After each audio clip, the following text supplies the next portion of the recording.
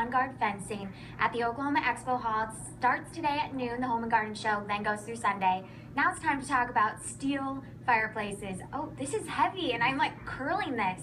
Extra workout. Tell me about your business and what you guys do. So I custom cut and weld steel pipe into a fire pit feature that goes on top of gas fire pits. So instead of just the mundane lava rock that you're staring at, you have a piece of art on top that is also functional. When you fire up your fire pit, the steel will radiate the heat once it gets warm, but it's also something beautiful to look at during the day. It's a piece of art, one of a kind. Each piece is one of a kind. John, tell me your business name and where you guys are at this weekend. It is Steel Fire Studio, and we're in the Cox Pavilion at booth 532, www.steelfirestudio.com. Okay, so you guys got to check out the Home and Garden Show. It kicks off today at noon. Lots to look at, and we'll have more of a preview coming up for you guys in about a half hour.